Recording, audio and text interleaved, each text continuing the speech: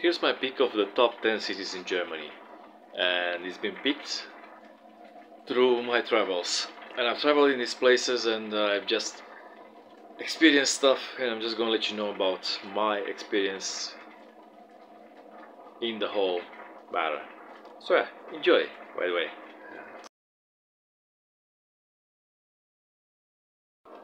Number 10. Number 10 is Magdeburg.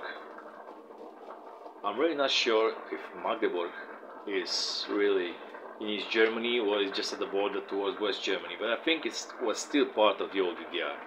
I have to check it to be fair, but I think it was still part of the old DDR. Well, Magdeburg has one very good thing about it. It's a knot of communications that you can use this to change trains in different directions. It's about, let's say, 130 kilometers from Berlin towards the west, and from there you change trains in like 3 different cardinal points. It's a very good knot of communication. It's on the Elba.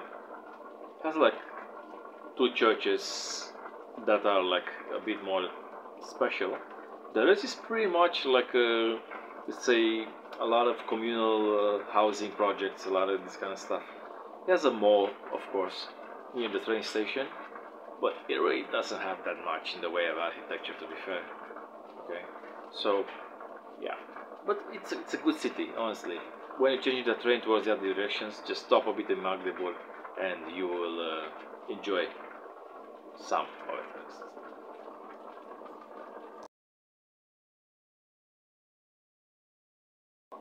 Number 9. Well, I think I have to put Wernigerode in number 9. Wernigerode, it's a city. Actually, not a city, it's a town. It's a small town, about 35,000 people, and it's situated near the Harz Massif. So it's not far from Berlin. It's about, I don't know, 200 kilometers from Berlin or less, and it's situated during this near this massif, which is like springing up from the plain, like 1,200 meters from the plain. And at the bottom of this is Wernigerode.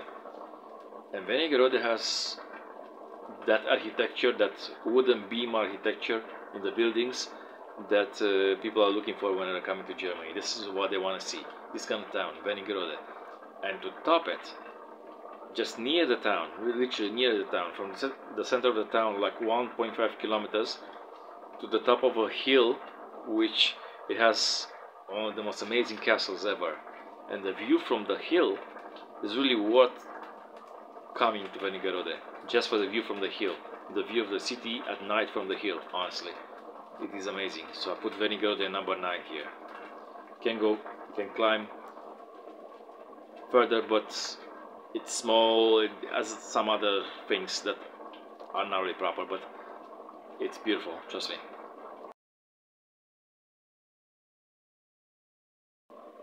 Number 8. Cottbus. Well, Cottbus, basically, it's a pleasant surprise for me. It's not far from Berlin. It's renowned theoretically for nothing, but it's really, really nice. Architecture is splendid. Everything in the finishes are perfect, and you have a lot of things to do, like the Sprengbergturm. You have the Yuri Gagarin monument and the planetarium, which is like a space exploration center where you can see things that have been done in the past. It's full of, let's say, it's crossed by the Spree. It has a lot of gallery forests around the Spree, and it has, to be fair, it has one of the best parks I've ever seen, not only in Germany but in the world. So Cottbus, check it out, honestly, you will not regret.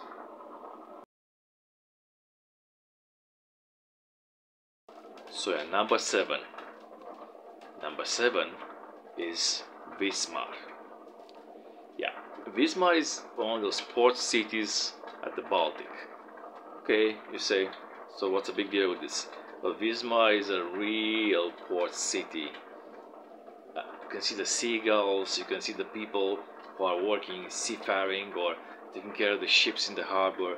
It's smaller than Rostock, but it has a specific of seafaring, and has been one of East Germany's biggest ports during the East German communist regime. And Wismar is really like a specific port, like a town that deals only with fishing, seamanship, and the adjacent things. So yeah, you have to go and see it.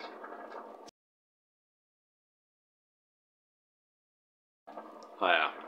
So number 6, it's Leipzig. Okay, Leipzig is very modern. It's big enough, around 600,000 people as well, and it has modern communications, a really impressive train station, to be fair, and a generally high quality of life and good services and everything. I would vote Leipzig up on the list, not number 6, but there's nothing extraordinary to it. That's the thing with it. There's nothing really extraordinary that stands out, and there's no, let's say, picturesque and nothing that makes it unique in the world. But Leipzig is a good city to live in, trust me. Yeah, so Leipzig go on number 6 on this list. Yeah.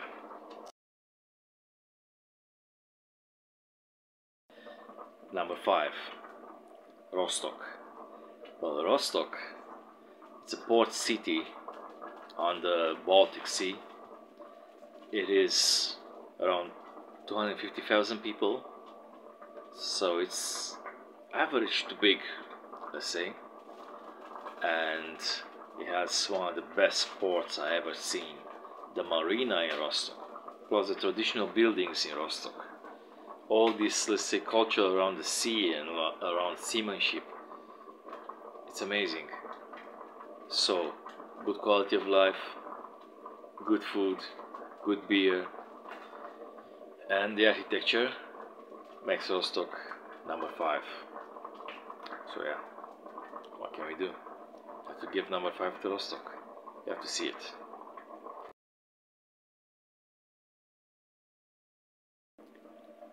Yeah, so number 4 in the top 10 cities of East Germany is Görlitz. Well, Görlitz has been a set for many motion pictures and has a renown. It is renowned actually to be one of the prettiest cities in Europe. It's not very big. It's less than 100,000 people, and it's situated on the Polish border. And it's actually part of a bigger city that was divided by the new border, by the Oder.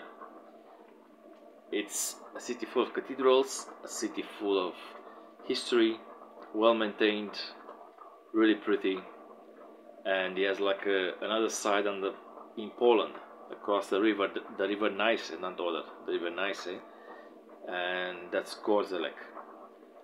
But yeah, it's worth to see it, and I think Görlitz is gonna be a big thing in the future. Yeah.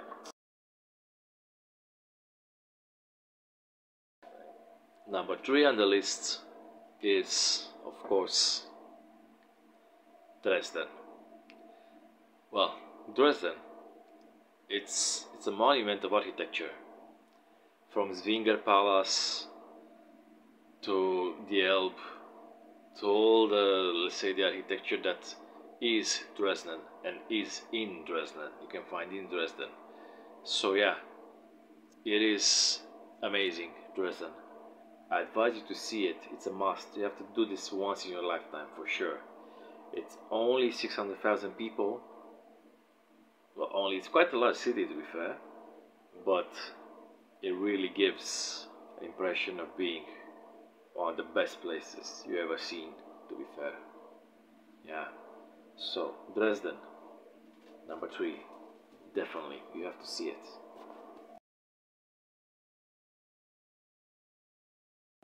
Oh yeah, so number 2 in the top 10 cities in Germany, it's Schwerin. Yeah, Schwerin. A lot of people never heard of this little city. It's not so little, it's about 100,000 people. And it's somewhere in between Berlin and the Baltic Sea coast. So it's like almost halfway, inclined towards more or towards the coast than Berlin. So yeah, Schwerin has probably one of the best castles I've ever seen so far in my life, and a nice little town, city I would say, of 100,000, full of lakes in between. So yeah, Schwerin, I urge you to see it. It is amazing. You'll never forget it, honestly. It's like Disneyland, but live. So yeah, Schwerin, there you go.